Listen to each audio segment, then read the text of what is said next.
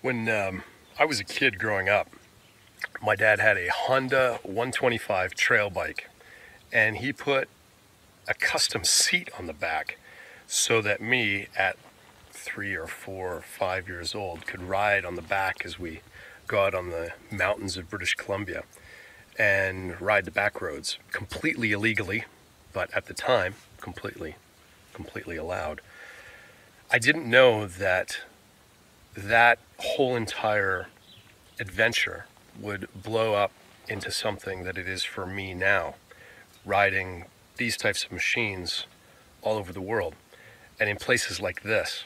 And I have my dad to thank for that, for instilling a sense of adventure and a need to seek out higher points. And right now I'm in a wadi in the United Arab Emirates in the Middle East.